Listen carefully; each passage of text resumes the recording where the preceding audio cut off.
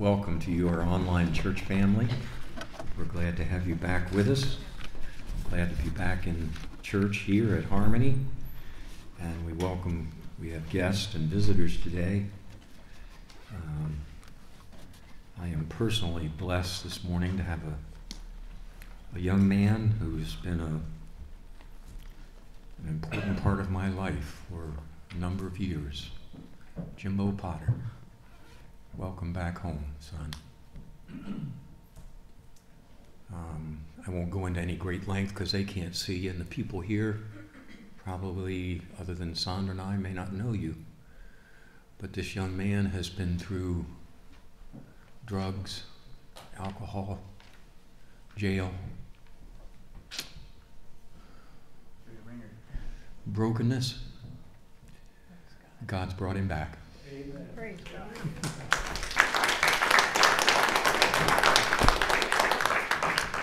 Called me this week. He said, I'm going to be in church Sunday. I said, hallelujah. You're home, son. Thank you. You're home where God brought you. He's cleaned your act up. He said to me on the phone the other day, he said, Pastor Dave, I don't know how to tell you what God's doing in our lives. He has a beautiful wife and a daughter. And he said, I can't even describe to you. I can't tell you what God's been doing, but it's awesome, and I want to see you Sunday in church. Thank you, son, for keeping your word. Matthew chapter 1. Then Joseph, her husband, being a just man, and not willing to make her a public example, was minded to put her away privily. But while he thought on these things, behold, the angel of the Lord appeared to him in a dream, saying, Joseph, son of David, fear not to take unto thee Mary thy wife, for that which is conceived in her is of the Holy Spirit. And she shall bring forth a son, and shall call his name Jesus, Yeshua, for he shall save his people from their sins. Now all this was done that it might be fulfilled, which was spoken of the Lord by the prophet, saying, Behold, a virgin shall be with child, and shall bring forth a son, and they shall call his name Emmanuel, which being interpreted in the Greek is God with us. In John's writings, we often call it the Gospel of John. There are some theologians that would take umbrage with that, and I understand that. And I well remember being in class with some very learned scholars back in Bible college, where I took a course called Synoptic Gospels. And they made a distinction between Matthew, Mark, Luke as the first three Gospels being the Synoptic Gospels, or synonymous. They tell the same story, so to speak, each with a different point of view. Matthew obviously begins with Jesus' genealogy, takes 42 verses to tell us all about the line of Jesus and David and Jesse and where he was coming from. Mark begins right in on his adult ministry, says nothing about the manger and the baby and all that. Luke, being a Gentile physician, spends 2 chapters talking about the little baby and the manger and the shepherds and all that. Then we come to John. Now, for some of our new Christians, with whom I've been counseling the last couple of months and the last couple of weeks, they did have done what typically new Christians do. They just kind of open the Bible, find a verse, and say, I don't know what that means, and I'll get a call. Pastor Dave, how do you pronounce that word? And I just say, whatever you want to call it. I mean, especially if you go back in the Old Testament. You want some tongue twisters, go back there. But what I've said to them recently is, let me challenge you about something. Just concentrate on the book of John. The book of John is a theological book. It is the concise Bible in one book. Now, interestingly, the reason I'm giving you all of this as an introduction is you well know that the book of John begins with 4 words that we find one other place in the Bible. Aha, I can hear you thinking. Genesis 1:1. In the beginning, God.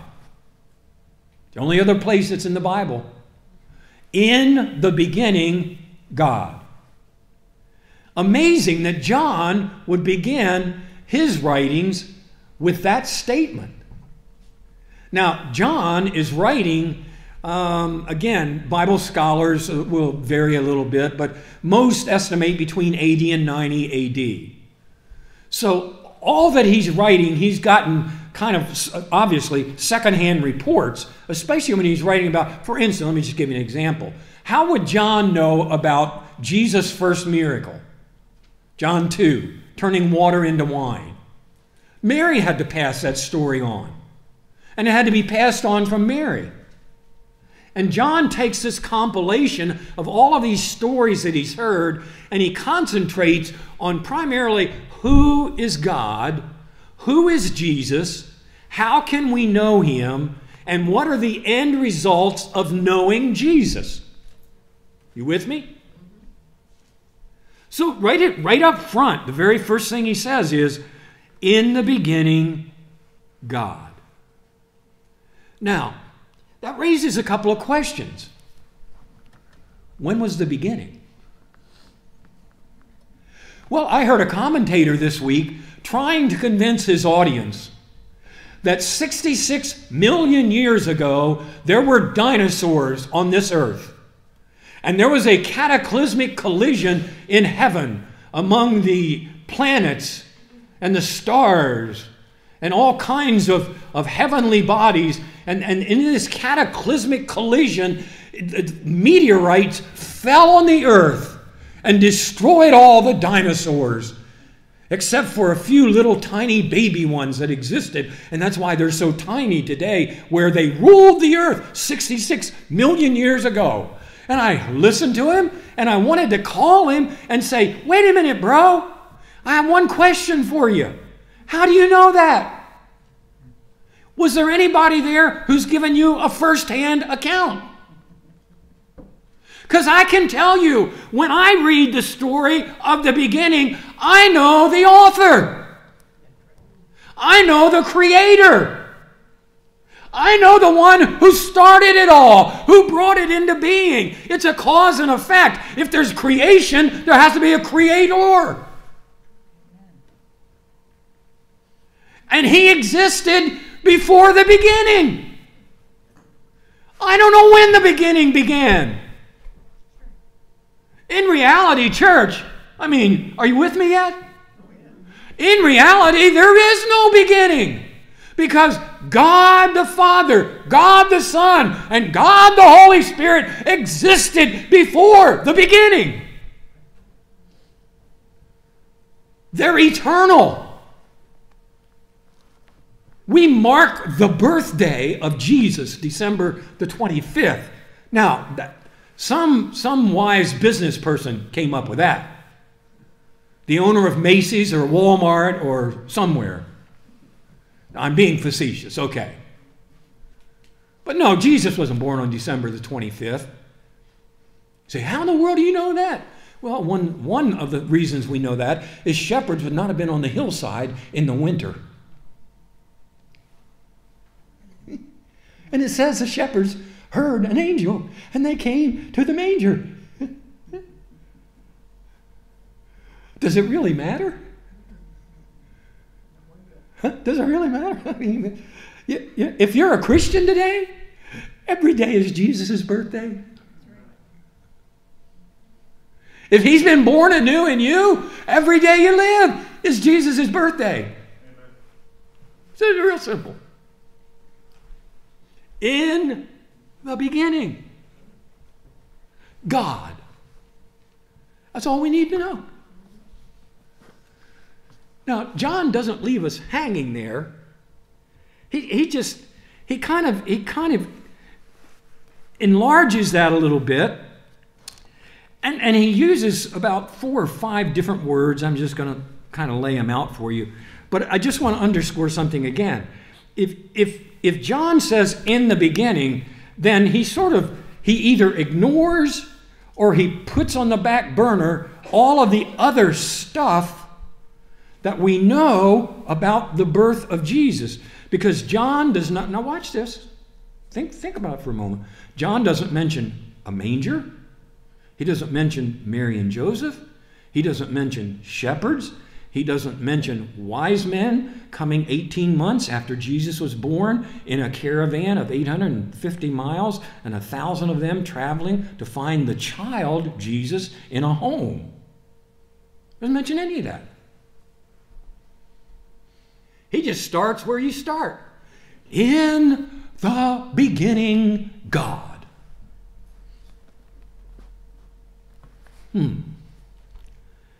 You do know that if God was in the beginning, then Jesus was in the beginning.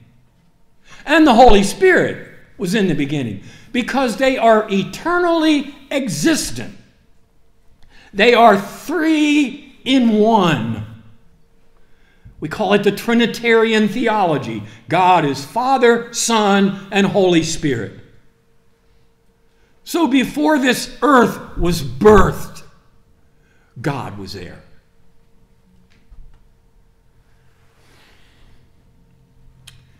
I know it's upsetting to some politically to hear this, but climate change does not control the world in which I live. I know the Maker who sends the climate change. His name is God. It's real simple. I have first-hand account. It's in the Word. 2 different places. In the beginning, starts the Bible. John's Gospel starts again. In the beginning, God. Whoop! Exclamation point. Shut the Bible. Turn it all off. Quit listening to those critics and those false believers and the atheists and the agnostics and the doubters and all other religions except those who follow Jesus Christ because they got the wrong answer. So, oh, Preacher Dave, that's not nice. You're talking about all other religions. Well, Mormonism doesn't believe what I believe. Buddha doesn't believe what I believe. I'm not looking to Muhammad to deliver me from sin. I'm not going to call Putin in Russia and say, hey, this is your buddy Dave in Harmony. Could we hook one up here? I need a deliverer. You all haven't figured me out yet. See, I wasn't supposed to be here today. Some of you are saying, well, oh, thank you, Jesus. Too bad. That didn't work out. To our detriment. Wish the other guy had showed up. In the beginning was Buddha. In the beginning was Muhammad. In the beginning was Confucius. Doesn't say that in my Bible.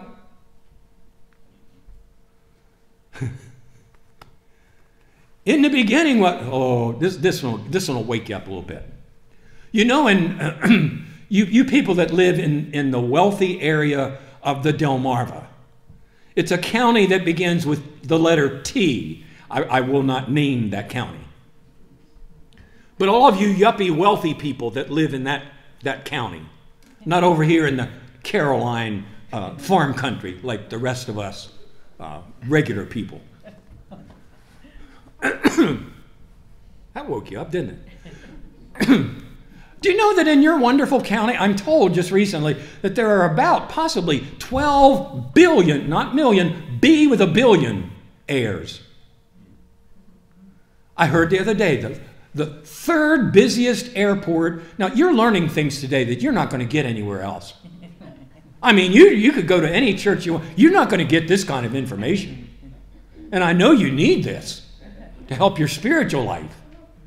I heard the other day, Easton Airport is the third busiest airport in the state of Maryland. It's second now. Thank you. I just got a correction. Second only to BWI. You know why? Corporate jets. Now, my whole purpose in saying all that is, if you knew one of those billionaires or multi-billionaires with their chartered jets, would that satisfy you?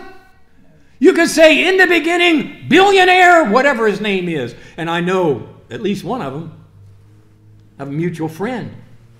He's a Methodist minister. Mutual buddy. This one owns half of Easton. He just bought out the other half. And if you would say, well, if I could just get with that person and I had their money, or I could really be buddies with that person, I would have no problems in life. Great! I have one question for you. Is he going to buy your way into heaven? No. See, someone already paid that price. Right there. He paid that price. In the beginning, God. How do you find God? Define. Well, I don't usually do a lot of reading, but I have a little list for you. Just to encourage you a little bit. Now, this is not all-encompassing.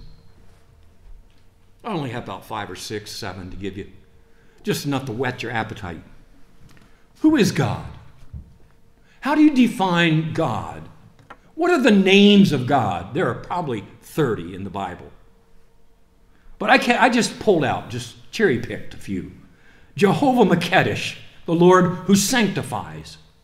Jehovah Nisi, the Lord is my banner. He's my salvation. Jehovah Rapha, the Lord who heals. Yes, you had it. Some of you just had it right on your tongue. Look, can I just stop there? See, we have some young people here today. One of them prayed this morning. This young, and listen, this is unplanned. This was not pre-thought. So either it's of the Holy Spirit or Dave Griffin's just off on a limb, and it's okay. Cut it off if it's me on a limb. But the young man that prayed this morning up here, now you online didn't get to hear it. That young man, by the way, he got saved in jail too. He wasn't in jail. He was a guard in jail in Caroline County and knew nothing about Jesus until a pastor from a little church over in Denton area, was holding Thursday night Bible studies. And this young man heard that Bible study and God spoke to him. It's called conviction. And he got a hold of his heart and he gave his heart to Jesus right there. I know it's upsetting to you, but he didn't come to Harmony Methodist Church and kneel at the altar. I mean, how can you get saved if you don't do that? It's the only way you can get saved. You got to go to the Methodist Church and kneel at the altar. That's how God prescribed it in the Bible. Oh, no, that's not right. I pastored some people that got saved at an altar in a church in Easton I won't name. Every church I've ever pastored, I've seen people get saved outside of the church, the building. Oh, that's my jump off point. Is this the church? No, you are. You are. This is just a building dedicated to God. I have to say this. No, I don't, but I'm going to say it.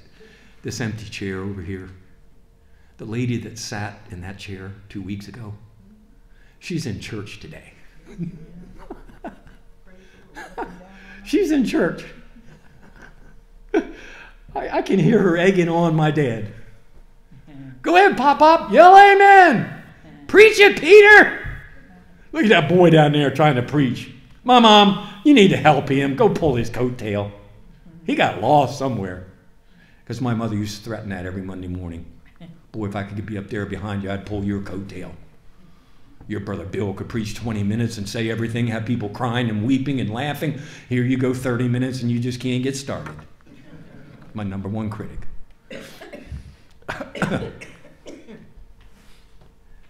I started to say that young man believes that God is Jehovah Rapha. I've been with him when he laid hands on someone and experienced healing. Because God has gifted him with faith and the gift of anointing. Are you listening to me, church? I don't know what yours is, but you've got a gift from God. Every believer has a gift from God. Are you using it for Him? It's discernment. If it's empathy, which is what God put in my heart at age 15 when I was born again. There are 7 to 10 different spiritual gifts, all from one giver, and all for one purpose, for the edification and building up of the body of Christ. They're not for us to go around and say, my gift is prophecy. I've got a word of knowledge for you. Well, go tell somebody else, because I don't need it. I strayed a little bit, but you got the message? Huh? Some of you are just starting to wake up a little bit. Jehovah Rapha, the Lord who heals. Jehovah Rohi, the Lord is my shepherd. Jehovah Sabaoth, the Lord of hosts. Jehovah Shalom, the Lord is peace. Jehovah Shema, the Lord is there. He is my companion. Jehovah Sidkenu, the Lord is our righteousness. Jehovah Yah, the Lord is I am. 8 times in the Gospel of John alone, Jesus says, I am, I am, I am. I don't have time to go through all of them, but he says, I am the way, I am the truth, I am the life, I am the deliverer, I am your righteousness, I am your peace, I am God. Jehovah, I am. Oh, you all get me wound up this morning. It's your fault. But listen, I'm not yelling at you. I'm trying to get through to you. He doesn't say, I was. That's past tense. I am. Am is a verb that is in the present perfect tense, which means it is now, and it is tomorrow, and it was yesterday, and it will be next week. God, hear it again. God is with you. Amen. No matter what you're going through.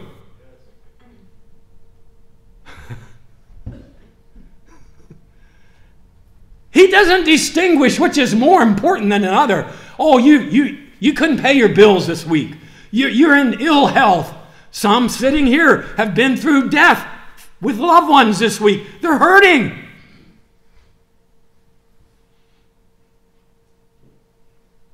Had one from our Ames sister church yesterday morning. ICU in Easton, passed away. It's going on and on and on. I don't know when I've had so many funerals. I look back at my brother over here, and they can't keep up with it. Look at Denver, Colorado. Boulder, Colorado. You think you got problems? 2 entire towns, 20,000 each plus, wiped and burned to the ground, and now snow on top of it while smoke simmers up. I don't know about you, church, but let me tell you something. I think God's trying to get our attention. Amen. If he did it to Pharaoh, and he took 10 plagues to wake him up, and he had to wipe this entire world clean with water one time, he's going to do it again by fire.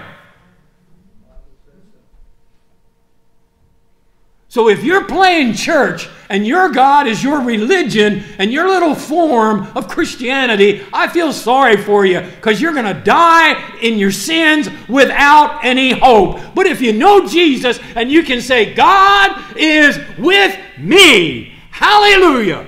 Amen. I can fight any storm the devil throws, because he's a liar and a loser. He's under my feet. I have crushed his head, and I declare on the name of Jesus and in the authority of Jesus that my God is in control today, right now, in my life.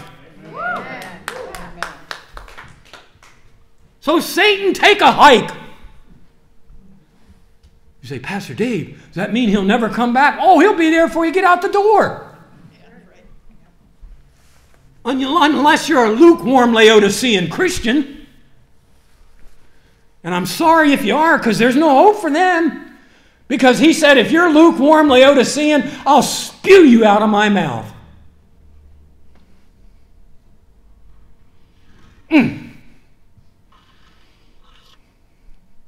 Wake up, church. It's time to quit playing church. Jehovah Sidkenu is our righteousness. Jehovah I am.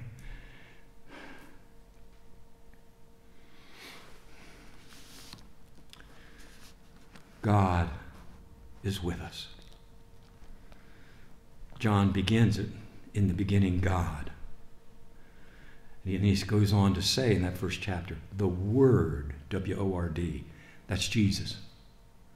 The Word became flesh and dwelt among us.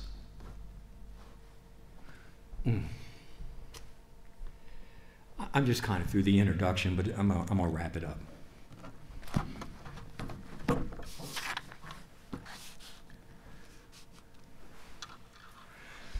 Do you know what the Greek word right there is for the Word became flesh and dwelt, D-W-E-L-T? The Greek word for that translated is tabernacle. Let that sink in for a minute. The Word, that's Jesus, capital W-O-R-D, Jesus became flesh and tabernacled among us. What's the derivative for that? What's the background for that? The Old Testament, Judaic culture. In the tabernacle, there were 3 sections: the outer court, the inner court, and the Holy of Holies. And only the presence of God was present in the Holy of Holies, and only once a year could the high priest, who was chosen and he only served one time in his entire lifetime as a priest, to be allowed to go into the Holy of Holies. And you know that when that happened, they would tie a rope on his ankle, because if he got stricken by God or displeased God or was overcome with the presence of God, they were not allowed to go in behind the curtain or they'd die. So they had to pull him out.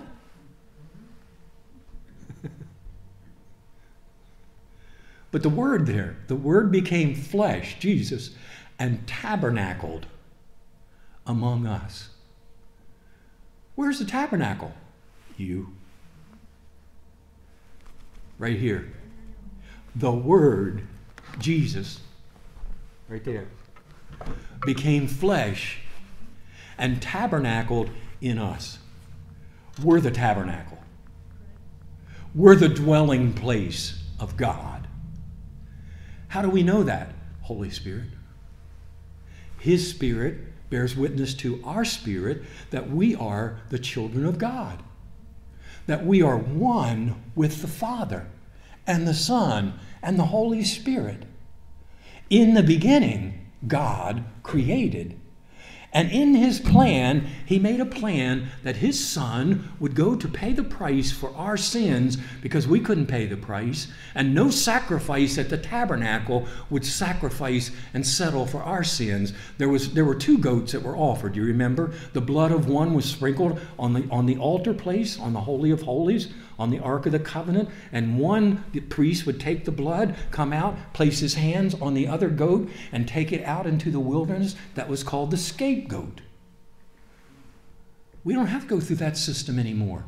We can come boldly to the throne of God because he paid the price right there. He settled it once and for all on the cross. And he said, you can all come to me. Come unto me, all ye that labor and are heavy laden, and I will give you rest. Take my yoke upon you and learn of me, for I am meek and lowly in heart, and you shall find rest unto your soul. For my yoke is easy and my burden is light. Why? Because he's carrying you. When you can't carry yourself, when you feel beaten down, when the world's trying to take all the starch out of you, when you feel like God has abandoned you, go back to John 1 and remember Emmanuel. God is with you. Hallelujah. Amen. Stand with me.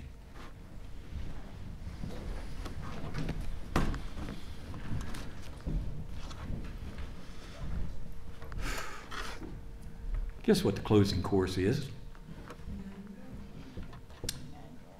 Emmanuel.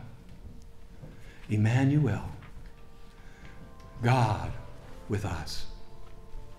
Revealed in us. His name is called Emmanuel. He's here. Some of you are just starting to turn the light on. I don't scream and yell to, please understand. This, I pray, God, don't ever let it be about me.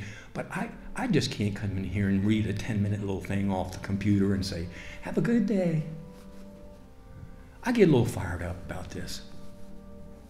Closer I get to heaven, the more fired up I'm getting.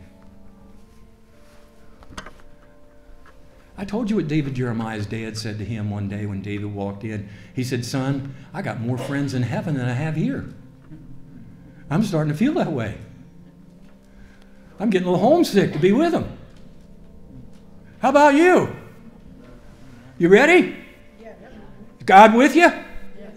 He's going to be there till you breathe your last. Actually, I think the rapture is coming to take us all. I believe it's right at hand. It's that close. It's that close. Every major prophecy has already been fulfilled. And in Israel today, prophecy is being fulfilled. Around the world, I didn't mean to say all that. Well, I didn't plan to say all this. But around the world today, God is moving in ways you cannot comprehend. Let me tell you, below the radar, God is working in incredible ways. One of the places where the Christian church is coming alive and flourishing is Guadalupe, Mexico. All we hear are about the bounties and the drug pushers and all the illegals coming. You know what? In Mexico at the line, they're having revival. Sean Foyt, a young man who's traveling in the world, Iran and Iraq, back in America, is traveling all over this nation, preaching the Word of God. About 5 weeks ago, I told you, up in Binghamton, or Rochester, New York, between Rochester and Buffalo, New York, in a little church of 100, they wanted to have a revival, brought in a West Coast evangelist, and started a revival that night with 1,000 people sitting in the rain. And it went on for 10 days. Now he's scheduled to come back for 5 different cities in New York alone. I want to tell you something. God's alive and working. Hallelujah. I just want him to do a little bit in Harmony, Maryland. I want to get in on it.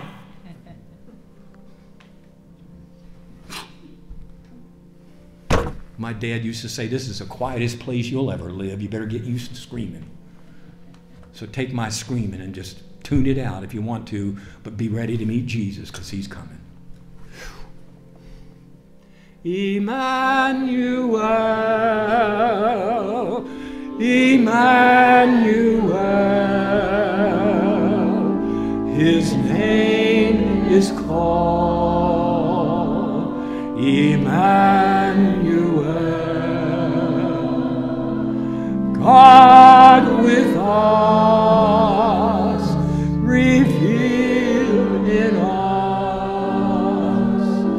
his name is called Emmanuel. Sing it again. Lift your hands in praise to him. Emmanuel. Come on, praise him, praise him, praise him. Praise the Lord. Celebrate our Jesus. Hallelujah. Hallelujah. He is here, church. Hallelujah. Hallelujah. God is with us. Hallelujah. Woo! Hallelujah. Thank you, Jesus.